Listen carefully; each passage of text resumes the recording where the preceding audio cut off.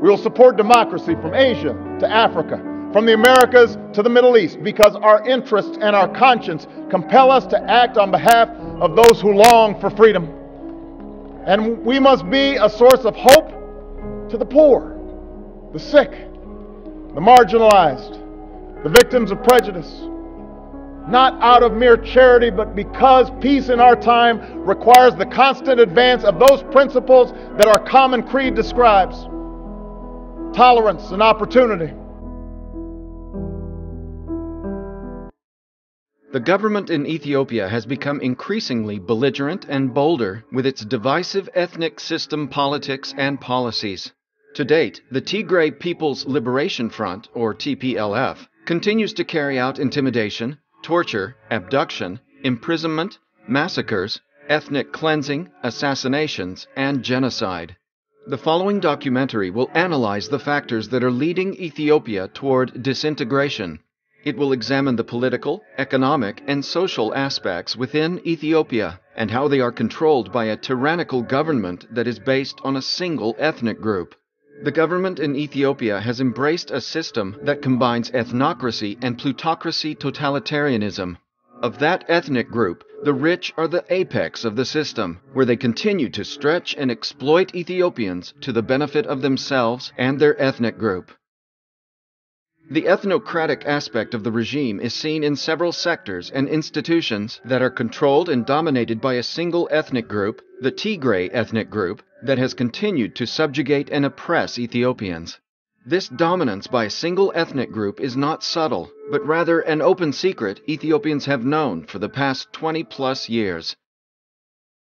The plutocratic aspect of the regime is that many of those in power have built wealth by controlling and exploiting the sources of money that enter and leave the country. Whether those sources are federal foreign aid or the investments of private individuals, officials of the regime coerce, intimidate, and threaten investors with arrest if they do not get shares or derive some profit. For a number of years, Ethiopia has been consistently ranked among failed states. According to organizations such as Fund for Peace, Ethiopia has been included in the critical or warning categories of the fund's Fragile States Index for the past several years. This is corroborated by the results of the long-term analysis of the U.S. National Intelligence Council, which placed Ethiopia among the 15 states that will become virtual failed states. Neighboring Somalia is the best example of a failed state in which everything has disintegrated because of years of inter-clan animosity and conflicts. The United States must take into consideration the obvious signs and immediately take action against the Tigray government, or else usher in the inevitable disintegration of the country with its support, which in turn will present opportunities for terrorist groups to seize control. With the TPLF government in power, Ethiopia is heading toward a full-fledged terrorist state, and should the United States choose to support the government, it would run the risk of undermining its own interests. Afghanistan, Syria, Iraq, and Somalia can be cited as states in which terrorists have taken advantage of the disintegration by seizing the opportunity to launch and create hubs, and like these countries, Ethiopia could become a potential hub for terrorists when it disintegrates. If this is not immediately addressed, there's a high probability that Ethiopia might disintegrate. Ethiopia must democratize immediately, or it will become a failed state, much like Somalia, Syria, and Iraq, and it'll be 10 times as chaotic because there are many different ethnic groups with different religions and political ideologies. In other words, unlike Syria and Iraq, where 2 or 3 ideologies are in competition, in the case of Ethiopia, it would mean at least a minimum of 10 ideologies with hundreds of armed groups fighting for their interests. To give a deeper perspective, the major points of conflict that can lead to disintegration will be presented. In addition, what Western countries, particularly the United States, can do to prevent Ethiopia from becoming a failed state will be discussed.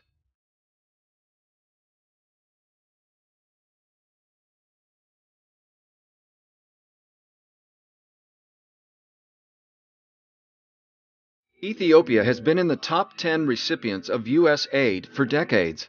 According to the DAC, Ethiopia has been the 5th largest recipient of DAC donor humanitarian aid over the last 10 years, accounting for 19 billion US dollars, or 23.5% of the total allocated to specific countries. According to Index Mundi, a website that collects data and statistics from multiple sources, in the past 20 years, the Tigray government has received an estimated $40 billion plus in assistance. In 2008 alone, Ethiopia received $829 million in official development assistance, and in 2012, Ethiopia was the recipient of $707 million. Many of the funds given in the form of aid end up in two places. One is the Endowment Fund for the Rehabilitation of Tigray, or EFFORT. This corporation is the biggest corporation in terms of revenue and assets within Ethiopia. The other place is in offshore accounts kept in private banks in the names of children of TPLF politicians. In addition to ceasing funding, there must also be an investigation of EFFORT. This can be confirmed by the Global Financial Integrity Report, which has stated that Ethiopia lost $11.7 billion in illicit financial outflows between 2000 and 2009. The so-called aid is funding genocide, torture, imprisonments, and ethnic cleansing. In 2013, the World Bank had attempted to hold an investigation on why its funding program, affecting thousands of people, relocated to make way for agriculture investors. There must be an investigation of assets owned by TPLF businesses within Western and Eastern Asian countries. Many of these assets are often placed in the names of their children so that they're not traceable to them.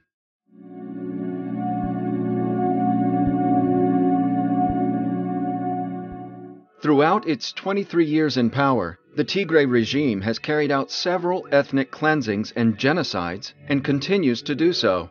It has carried out genocide on the Amhara, Gambela, and Ogaden people, and in none of the genocides has the government acknowledged any wrongdoing.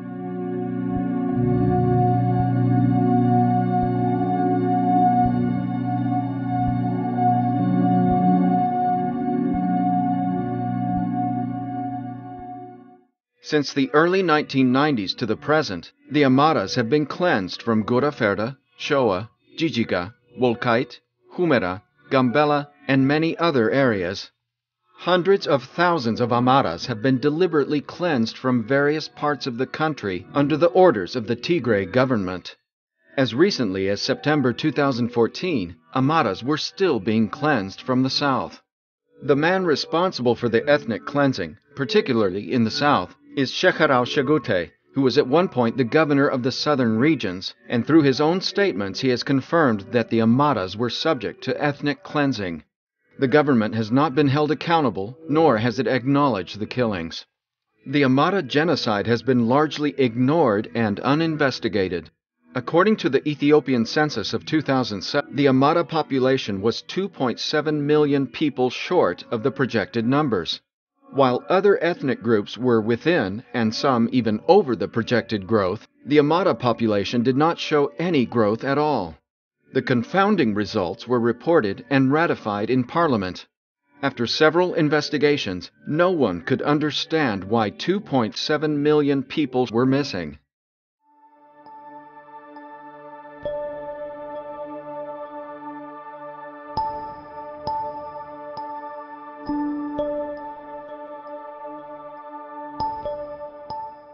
In 2003, the Tigray government committed genocide against the Anuak, killing 400 people and scattering thousands of people from their villages. The attacks were carried out among more than a dozen villages, where women and children were victims of the attack. These are pictures of people from Gambela, Ethiopia. It was in response to what human rights organizations say was the government-led slaughter of hundreds of people from the Anuak tribe in 2003. Today, there are still thousands of people who fled Gambela for Sudan living in refugee sites. Many of the children are orphans. Some who surviving Anuaks say saw their parents killed before their eyes. The government had no reason to kill them because they never did anything. And the government just came in and killed men and boys and raped women and girls, and that's what happened in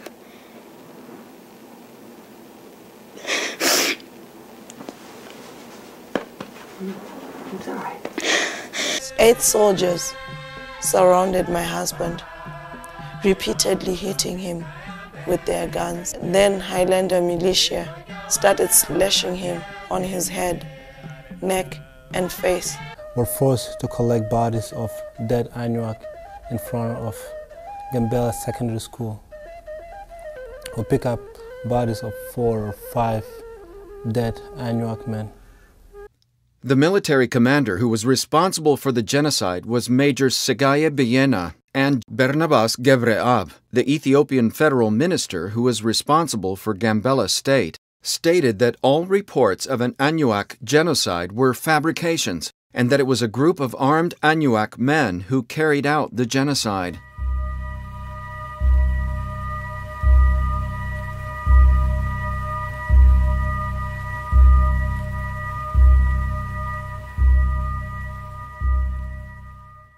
In 2007, the Tigray government once again carried out genocide, but this time against the Ogaden people in the towns of Fik, Kore, Gode, Wardahir, and Dahagabur. The government went from village to village, torturing, raping, and killing women and children. Look at my hand. These are bullet shots by the Ethiopian military. While I did not commit any crimes to deserve these, I was an innocent civilian. I have more bullet wounds on other parts of my body. This on my back is another wound. I was an innocent civilian, a camel herder. It was about 2 p.m. when they shot me in the head, but fortunately the bullet hit me through the side. Look at this long scar on my cheek.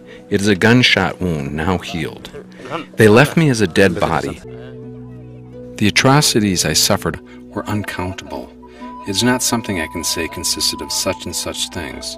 There was nothing they could do to us that they spared. I suffered the ultimate suffering. We were in a small town named Gerdumi in Dagabur province on February 15, 2009. When the army arrived, they started firing upon us indiscriminately and without asking any questions. It's the bullet that has done this to me. My teeth, mouth, all of this. It came in right here, went through my mouth and out here. They left me for dead. The people who were there were either killed, wounded, arrested, or fled for their lives. The dire situation that people are in is not something that can be described in words. Only those experienced it know. Here are some more stories of torture of Ogaden women in Ethiopia by Malez Zenawi's troops. They detained and divided us into different detention locations. Soldiers who attacked us were the federal police who came from Addis Ababa. The interrogators were also from Addis Ababa. I was in the central prison in Chigchiga with many other women. We had suffered continuous torture, rape, and strangulation. Soldiers put blankets on prisoners' heads with hot pepper chili smoke and rubbed it into their eyes. In some situations, they forced prisoners to drink salt water. They tied our legs with large wooden bars with heads down like bats. They used to throw us in water pools and suffocate us with plastic bags. They tortured men in shocking and inhumane methods. The regime's reason for massacring the people was in the interest of oil in the Abole region.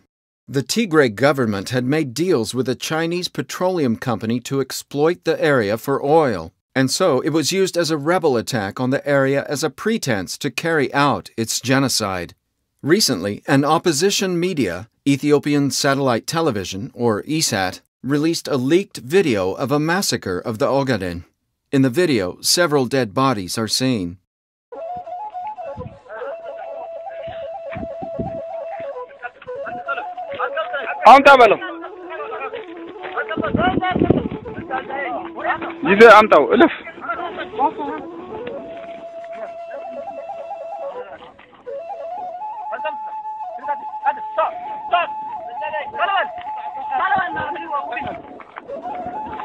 አስመጧቸው እዛ ጋር ማአት አለ አስመጧቸው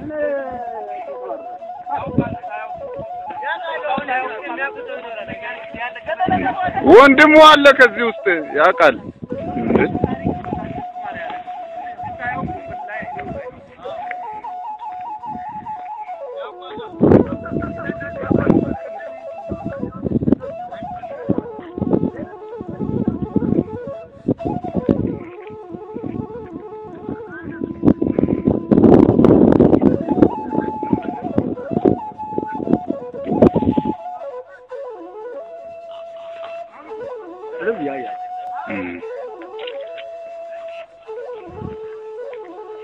ደርድር በለው ስጋው ድጋ ስጋ ከነሳው ከነሳው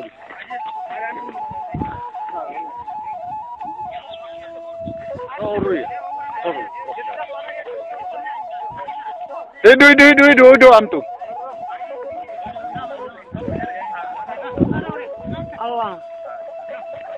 ጸጉሩን አታይም እንደዚህ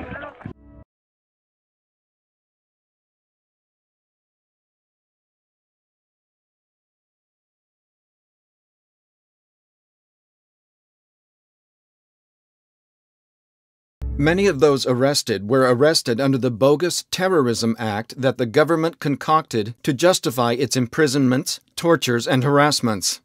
Some prominent jailed journalists include Rayot Alemu, Eskinder Nega, and Temesgen Desalegn. These journalists have been recognized by the Committee to Protect Journalists, or CPJ, and have been awarded for their journalism. You know, it was only a matter of time before Rayot Alemu was sent to prison. Her country, Ethiopia, has become one of the most oppressive in the world, with numbers of jailed journalists rising steadily each year. Growing internet censorship and new laws designed to make free expression a punishable offense. During the last 2 decades, the ruling Ethiopian People's Revolutionary Democratic Front has adopted increasingly severe methods for halting press coverage deemed critical of the party's actions.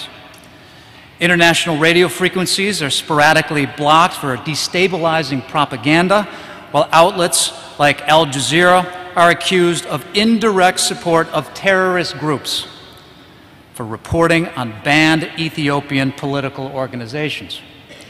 79 Ethiopian journalists have been driven into exile during the past decade, the highest number of any country in the world, according to data from the Committee to Protect Journalists. They leave when their lives are threatened in anonymous letters, when their publications are shuttered by the government, or when yet another colleague is beaten and interrogated by the police. But when Alemu did not leave, she did not stop reporting. She moved from one job to another as the publications she worked for were forced to shut down. As a columnist at Fatah, her colleagues say she received threatening phone calls telling her to stop her critical reporting.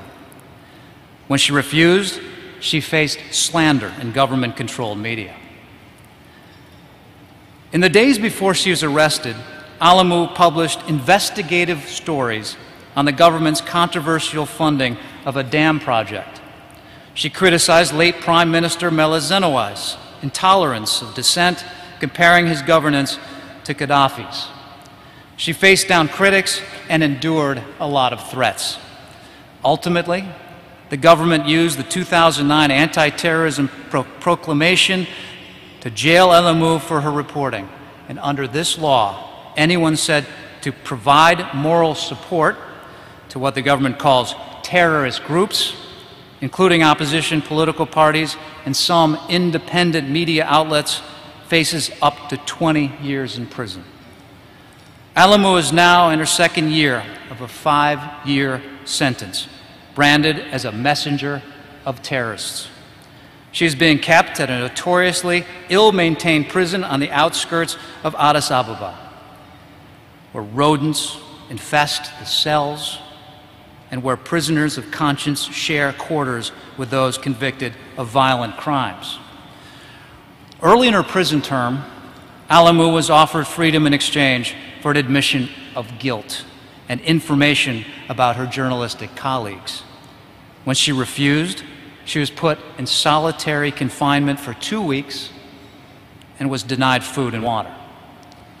This year, she was forced to undergo a painful operation to remove a tumor from her breast. She was given no recovery time and no further treatment before being returned to prison. Her last appeal will be up before the highest court in Ethiopia in just a few days. She has exhausted other judicial options, but plans to maintain her innocence until the very end. When asked to explain her motives for suffering so acutely for her freedom of journalism and expression, Alemu remembers a favorite quote by Schopenhauer. She says, "Life is short, but truth works far and lives long." let us speak the truth.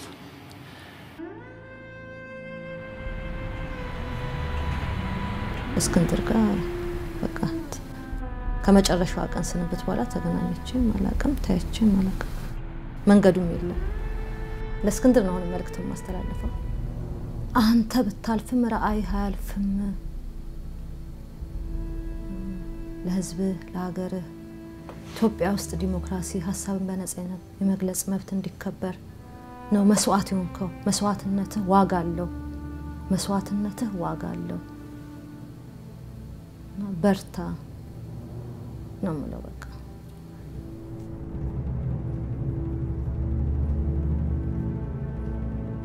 እንግዲህ እስክንድር ሲታሰር የመጀመሪያው አይደለም የገባበትን ምክንያት ያው እስክንድር ማንንም እንደሚያውቀው ጸሐፊ ነው ጋዜጠኛ ነው በየጊዜው መንግስትን ይተቻል ሌላ ምንም ምክንያት የለም የተከሰሰበት ግን ከሱ ጋር ማይወክለው ከሱሙ ጋር ማይሄድ አሸባሪ ተብሎ ነው እስክንድር ጋዜጠኛ ነው አሸባሪ አይደለም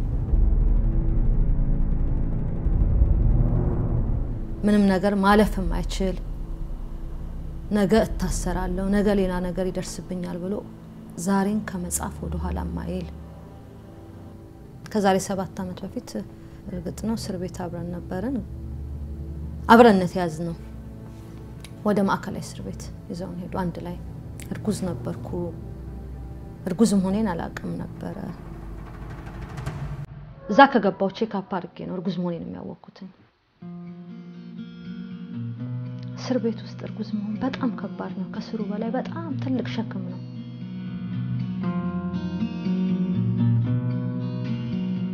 እንደምታውቀው እስክንድር አሁን 18 አመት ፍርደኛ ነው ይሄ ህፃን ልጅ አለ መሃላችን ላይ ክፉና ደጉን እየለየ ነው እስክንድር እንደሚለው ጥላቻ ይዞ እንዲያድግ አልፈልግም ብሏል የልጁም ጭንቅላት በጣም የተጎዳ ነው እንደ ልጅ አይደለም የሚያስበው እንደ ልጅ አይደለም የሚጫወተው ከሰኞ እስከ ዓርብ ትምህርት ቤት ያሳልፋል ቅዳሜና እሁድ አባቱ ጋር ቃሊት ይውላል ከዛ ሲመለስ ከህፃናቶች ጋር ተጫውተው የልጅ ጨዋታ ያቀም እስክንድርም በቃ አንቺን መደግፊን ከሆነ ከጎን ነኝ የምትይ ከሆነ አደራ ልበልሽ ልጄን ከቁም ነገር አድርሽልኝ በቃ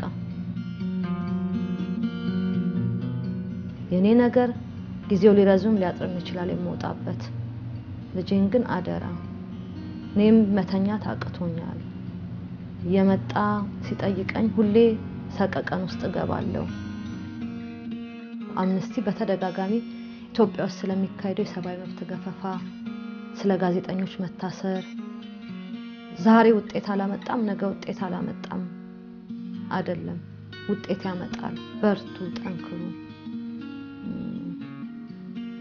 ኢትዮጵያ ላይ ያላችሁ ትኩረት አሁንም ይቀጥል ነው ማለት ሌሎችም የታሰሩ እንደ እስክንድር አይነት ሌሎችም ጋዜጠኞች ላይ የምታረጉትን ነገር ይቀጥል ጥረታችን ውጤት አላመጣም አትበሉ ተስፋ አትቁረጡ ውጤት ያመጣል በርቱ ነው ማለት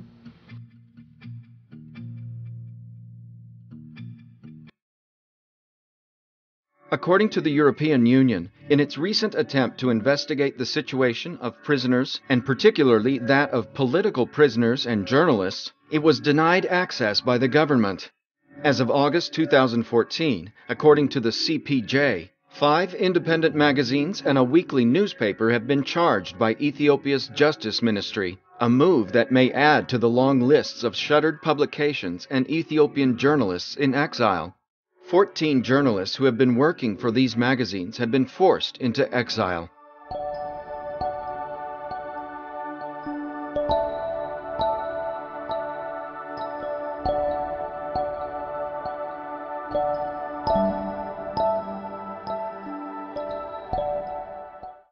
Since its guerrilla days, the TPLF has wanted to control the Ethiopian Orthodox Church. Once it got into power, it illegally removed the then presiding patriarch of the church and installed a Tigray patriarch.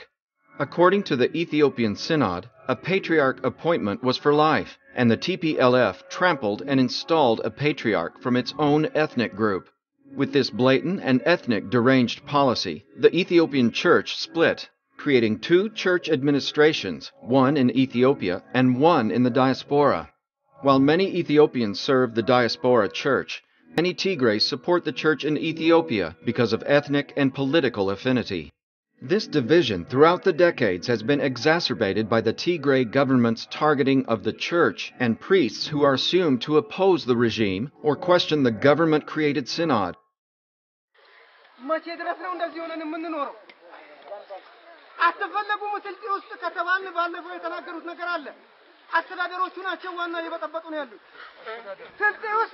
የውሻ ድምጽና የክርስቲያን ድምጽ እንዳንሰማ ብለው ይሄን ካሉን ለምን ቦታ አይሰጡም? የውሻና የክርስቲያን ድምጽ እንዳንሰማ ነው የተባለው። ከተባልን በስነ ስርዓት ለምን አውጥተው ሌላ ቦታ አውጡን? ምድሪቷ የኛ ካልሆነች ተወልደን አድገንባት ተጋብተንባት ክርስቲያኖች እኮ ብንሆን እምነታችን ክርስትና ቢሆን ከስልጤ ተዋልደን ተደባልቀን የኖርን ሰዎች አሁን ግን ተሸጥን ተለወጥን። ምን አለ ከእንደጅማው ከምንታረደው ከምንገደለው በስነ ስርዓት አውጥተው ሌላ ቦታ ቢወስዱ። ይሄንን ቀጣይስ ምን እያያችሁልን ነው? አሁንም ተደራጅተው የህግ አካሎች ይገሉናል፣ ይጨርሱናል። Amara priests particularly have been the targets of beatings, torture, arrests, and killings in the northern part of the country, Gondar. The millennium-old Waldeba monastery is a case in point where Amara priests were blatantly told they had to leave the monastery because they were not Tigray and were not allowed to serve. This occurred because they were questioning a construction that would destroy part of the monastery. The man responsible for giving the orders for the priests to be ethnically cleansed, tortured, and beaten was Abai Sahai. He was responsible for managing the so-called development in the area. Furthermore, the TPLF has been interfering with Ethiopian Muslims. Muslims have continued to protest the TPLF's interference in their religious right to worship and choose their leaders. The TPLF has made it clear that Ethiopian Muslims must accept the Al-Habash form of Islam and must accept the leaders it chooses for them. The government has continued to kill, harass, and imprison Muslims. The incident at Kofela took the lives of at least a dozen. Furthermore, on August 8, 2013, several Muslims were beaten by federal police for protesting. The arrest and torture of Muslims still continues to this day.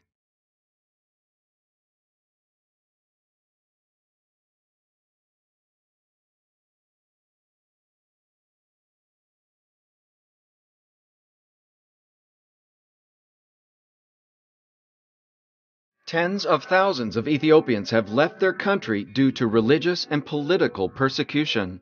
These refugees take dangerous routes to leave for a better life. Tens of thousands have died over the years trying to make it to Europe over the Mediterranean Sea, and others take the Red Sea route to make it into the Middle East through Yemen, while still others go through Kenya and other Eastern African countries to get into South Africa. According to UNHCR, 103,000 Africans reached Yemen in 2011, and among them were 75,000 Ethiopians. Tens of thousands are leaving to go to neighboring Kenya as well. 83 Ethiopian nationals are being held at Buruburu police station for being in the country illegally. The suspects were arrested last evening at a house in Phase 8. Police in Kitengela have arrested 25 aliens of Ethiopian origin who are found hiding in areas near Valley Estate. 23 Ethiopian aliens were today brought before the Madaraka law courts. So they were arrested yesterday in Githurai. They have been fined 50,000 shillings each or 1 year in jail. According to VOA, 35,000 Ethiopians fleeing ethnic clashes moved into Kenya in 2012 alone. Moyale residents are hosting thousands of refugees from Ethiopia who are on the run following clashes that broke out last Thursday between two clans, the Borana and the Gari from southern Ethiopia, after the Ethiopian government decided to settle the Gari community on land which the Borana community claims to be theirs. Thousands of refugees, most said to be from the Gari community, are now camped. Others are being hosted by the area residents. At least 12 people have been injured and 2 of them are nursing gunshot wounds at the Moyale nursing home. The response team of the Kenyan Red Cross Society Moyale branch says there could be more casualties yet to reach the Kenyan border from the Ethiopian interior where the fighting is taking place. The refugee crisis never ends, and every month tens of thousands of Ethiopians leave the country. In late 2013, more than 100,000 Ethiopian refugees were expelled from Saudi Arabia. During the crackdown, several thousand Ethiopians were killed or missing. Nearly 160,000 Ethiopian women went to work in the Saudi kingdom in the year to July, a tenfold jump on the previous 12 months. The United Nations says tens of thousands more go illegally, lured by foreign wages, a means of supplementing their families' meager incomes. But for Zaini, the escape route out of poverty didn't go to plan. After 3 months, she returned home. She'd suffered beatings, was threatened with a knife, and was denied wages. First of all, it's important to know how reliant most Saudi households are on domestic workers. Almost every household has a woman from Indonesia, Ethiopia, the Philippines, living and working in their home. We've documented a range of abuses. It's very common that women are often working from morning till night, 16 to 18 hours a day, 7 days a week. Many cases of unpaid wages, cases of forced confinement in the workplace, and in some cases, sexual and physical abuse. Bloomberg spoke to one Ethiopian woman who said she was raped repeatedly by her Saudi employer. Many are uninformed or undeterred by the potential risks, making Ethiopia an easy target for cheap labor. Some of the governments from countries that send domestic workers to Saudi Arabia have started to complain. And we've seen that the most prominently from the Philippines and Indonesia, where they faced a lot of pressure from civil society at home, from very bad media coverage, asking them to protect the Filipino workers in Saudi Arabia, to protect the Indonesian women who are working in Saudi Arabia. And Saudi Arabia hasn't liked this. So instead, they are starting to turn to countries that don't have strong labor protections, that don't have governments that are willing to speak out on behalf of their citizens' rights. And what we're starting to see are more domestic workers being recruited from countries like Ethiopia, Nepal, Bangladesh, Kenya. And these women are much less prepared, and they have much less access to services and to help if they do face abuse.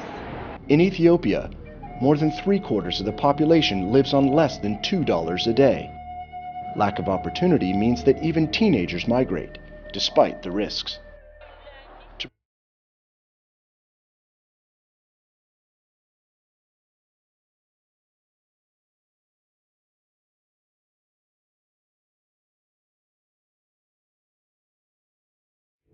Tens of thousands of farmers have been removed from their own land illegally to make way for foreign corporations.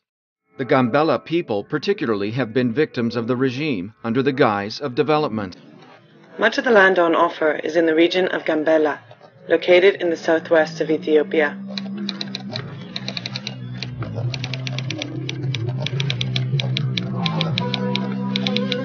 Details of the land deals with foreign investors are shrouded in secrecy.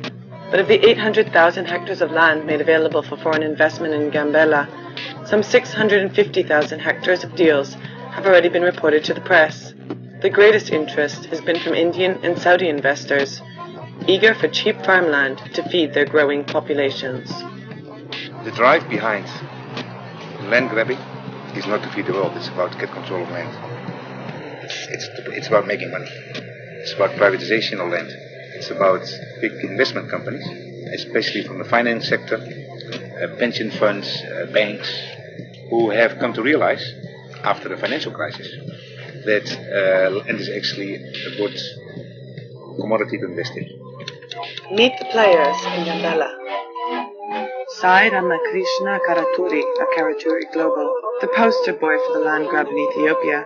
Karaturi is a cut flour company from India with ambitions to become the world's leading food producer.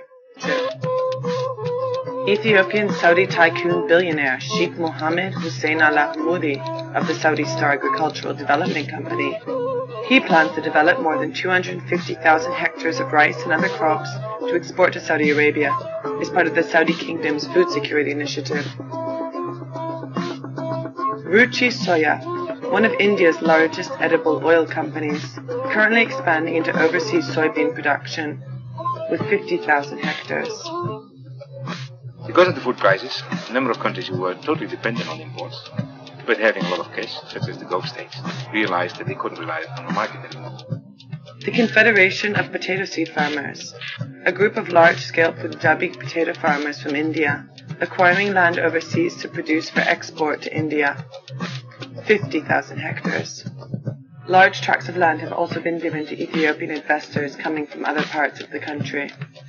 Yet while the government claims the areas leased out to foreign companies are wastelands that are not being used, the government and investors stress that the relocation of tens of thousands of people in rural areas has been voluntary and that it's been carried out to improve their way of life. In reality, however, the government has been forcefully removing them to give away their land to investors.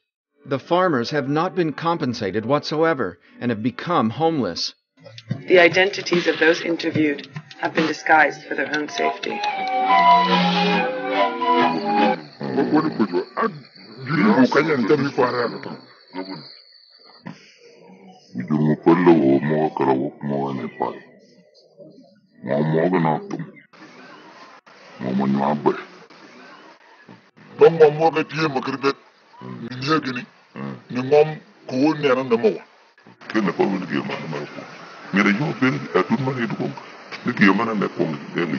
Bakal margen kiki jiwana kiki jiwa kuita na jiwa begin unu na jungu ko kwani parani kuman timni baraji barka ko jera mana kina kina pam be lemu ci ko bi ko ji mana ju pai ka ci ke de ke ko watero ko mo do nan mu yutu ne ke per lu mo ko nan mu juto mu ko ngi mana ti woni bungo wanu ko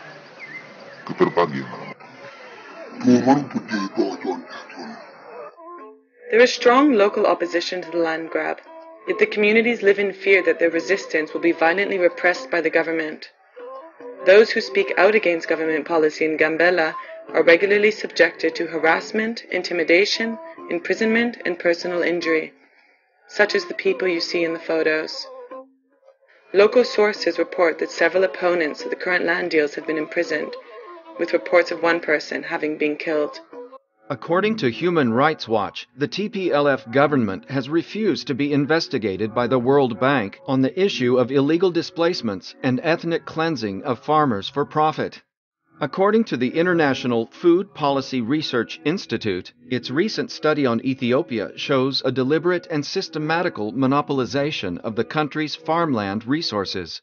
The Tigray region disproportionately gets the lion's share, several times more than needed for its population size.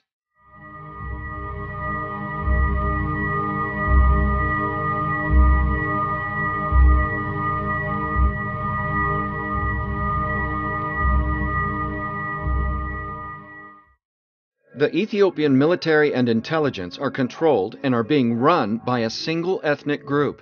Almost all of the high-ranking generals and officials are from the Tigray ethnic group. One study looked into the ethnic composition of the military officials of past regimes, such as Derg and Haile Selassie I, and compared and contrasted them with the current regime. The findings concluded that while the past two regimes were very representative of various ethnic groups within the military brass positions, the current military is practically made up of a single ethnic group comprising 95% of the top military leadership positions. They effectively dominate every aspect of the military, while the population of the Tigray ethnic group is only 6% of the country.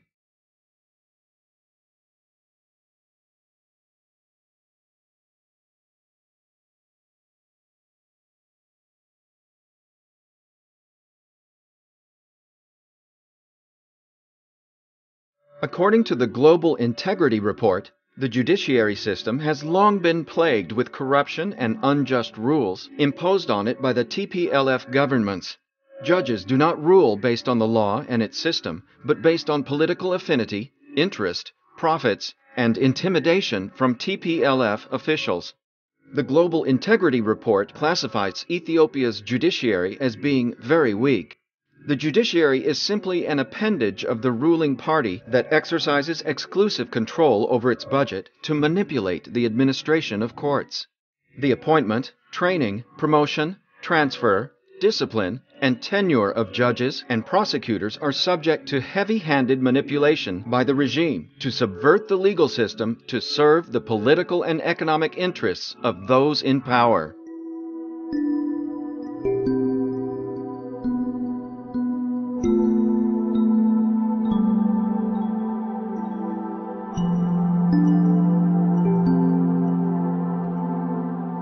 Thus, what are the U.S. interests? It's evident that the United States' primary concern with Ethiopia is stability and fighting the terrorist group Al-Shabaab and other possible terrorist groups that could potentially take root in the Horn of Africa. To protect this interest, the United States has continued to deliberately ignore gross human rights violations in Ethiopia. In fact, instead of condemning and taking any meaningful action toward the government, the United States has actually supported the Tigray government financially and politically, despite its full knowledge that the Tigray government has been carrying out genocide. In fact, it has a military base within Ethiopia where soldiers are trained to carry out the government's atrocities. The relevant question, however, is how long can the United States keep using its interest as an excuse to deliberately ignore human rights? Ethiopia today is at a crossroad, and the future of the country is ever looking bleak. As repeatedly emphasized earlier, we're heading to a fully fledged, failed state resembling that of Somalia, Syria, and Iraq. This is because the tension and conflict within Ethiopia have reached a boiling point where a simple spark could instigate chaos. Conflict and tension revolving around ethnicity, religion, and politics are very high. This is because the Tigray government, since its inception, has made sure to destroy the very fabric of Ethiopian society, which was based on religious and ethnic tolerance and understanding. This old Ethiopian tolerance and understanding has become eroded to the point where it is now non-existent. There is no balance. The present Ethiopia is rife with hate, rhetoric, and ideology, especially among the major groups. There is interreligious tension, as well as tension between religious groups themselves. Additionally, there are at least 100 political parties and over 30 groups armed to the teeth, almost all of them identifying themselves with a particular ethnic group, religion, political party, or ideology. On top of all this, as outlined above, the Tigray government has made sure to implement ethnocracy, where people of its ethnic group benefit in all sectors of the country. This type of system is reminiscent of Rwanda and Yugoslavia, where the dominance of a particular ethnic group led to a disastrous result that ended in genocide and civil war. The question of Ethiopia disintegrating is a matter of what will spark the tension. The disintegration of Ethiopia will denote the disintegration of the Horn of Africa. The Horn will be extremely destabilized. It'll be a cesspool of religious and ethnic conflicts, not to mention terrorist groups that will be able to function freely. The pertinent question to Western countries, and particularly the United States, is, what type of future are they looking for when it comes to Ethiopia and the Horn at large? The way we see it, they have two options. One, to continue supporting the tyrannical Tigray government and gamble that it will not bring perpetual civil war and genocide to the Horn. Or two, to radically democratize Ethiopia without any gaps or preconditions attached. These two options can be further explained in terms of U.S. interests. With the first option, the United States can continue supporting the murderous Tigray government in order to protect its short-term interest. While this position might seem appealing for a while, it also violates the American ideals of democracy, freedom, and justice because it is essentially supporting a tyrannical government. The second option is that the United States can guarantee its long-term interest by democratizing Ethiopia immediately and denying the Tigray government mechanisms of oppressions. Should the United States choose option number one, Ethiopia's disintegration will not only cause regional instability, it will also become a breeding ground for terrorists because the instability will be conducive for terrorist groups to operate freely. The United States has no option but to confront the TPLF government in order to preserve its future interests. For the past 20 years, the Tigray government has led Ethiopia into a social, economic, and religious disaster. The United States continues to support the tyrannical government, knowing the eventuality of its demise. Neighboring countries such as Somalia and South Sudan are already unstable and plagued with ethnic and religious wars. Further to the west, Central Africa is also battling religious and ethnic wars. In Nigeria, the Boko Haram is wreaking havoc, and a plethora of social and economic problems is brewing. What the United States must understand is that Ethiopia is a country with an estimated population of 90 million, and with such a number, the potential for civil wars and genocides is very high. Therefore, the U.S. must change its policy and implement meaningful actions toward the government. The implementation process must be a rigid one. If anything substantial is to be reached, the implementation process the United States intends to take must be a stringent one. It must be an action plan that shows the TPLF government that it means business. The usual or casual diplomatic approach of reprimanding and offering empty, baseless statements will not cut it. Western countries, and particularly the United States, have always offered lip service disregarding the atrocities carried out by the Tigray government. Therefore, not only a strong message must be sent, but it must also be tangibly implemented. The TPLF has repeatedly shown its unwillingness to cooperate with any authority. Various organizations such as the European Union, World Bank, Human Rights Watch, and many others have attempted to persuade the Tigray government to cooperate, but to no avail. Therefore, the United States must send a stronger message than any that the World Bank, EU, and Human Rights Watch communicated.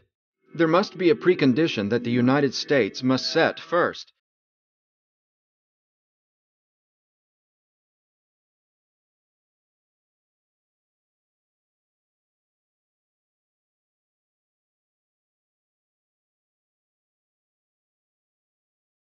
First, Western countries must cease any sort of financial aid to Ethiopia.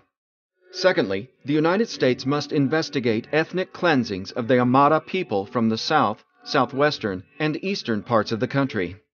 Third, the United States must investigate the Amhara, Gambela or Anuak, and Ogaden genocides. These three are specific genocides that have been carried out.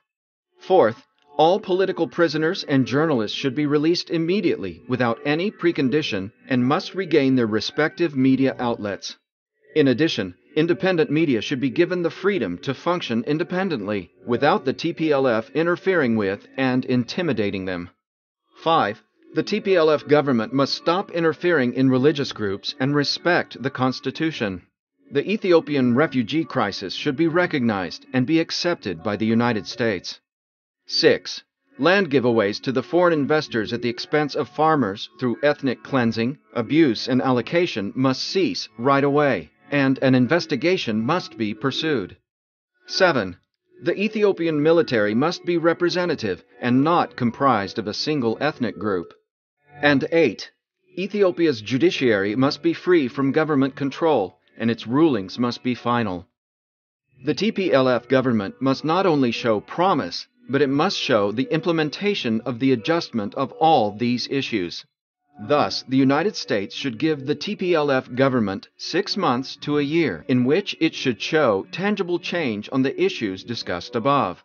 During the 6-month period, the United States should keep its distance and scrutinize activities to ensure that the preconditions are being met. If the Tigray government does not show efforts toward making any of the proposed changes, the United States must levy the following sanctions. TPLF officials involved in the above-mentioned genocides, ethnic cleansings, and war crimes should be targets of the following. 1. Levying of economic sanctions. 2. Freezing of the assets of TPLF officials. 3. Instituting a travel ban on TPLF officials. 4. Cutting diplomatic ties. And 5. Cutting financial aid. In summary, these implementations are feasible and well within the power of the U.S. government. It must understand that a radical democratization is key here because the U.S. does not have the luxury because time is of the essence. Meager statements and bogus discussions and ineffective policies or sanctions are not going to cut it. The casual statement, "We are deeply concerned," makes a mockery of U.S. ideals and the position it professes to stand for. Presently, the Swedish international criminal investigators have set out grounds to prosecute top Ethiopian government officials to the ICC. This is an effort that should be applauded, and the United States should follow Sweden's example. Should the U.S. continue its silence, history will judge its policies of inaction and indifference in the face of great injustice carried out on the Ethiopian people.